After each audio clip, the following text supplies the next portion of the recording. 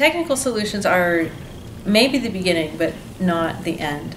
So first of all, you have to make sure that the technical solution is matched to the service you want to provide. So this is a technical question, but it involves some market analysis.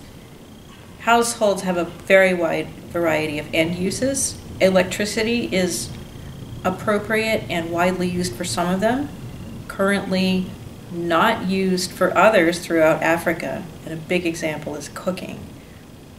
Cooking is done maybe 3/4 over firewood. So if you're to displace firewood as an energy source, you have to think about how households can effectively use the replacement source.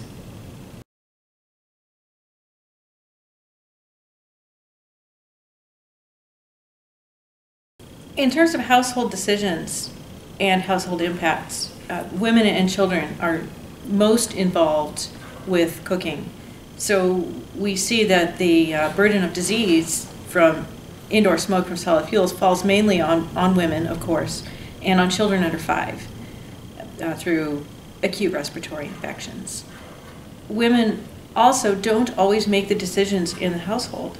So sometimes the spending decisions are made by the man, and sometimes the energy decisions are made by either the male or sometimes by the female.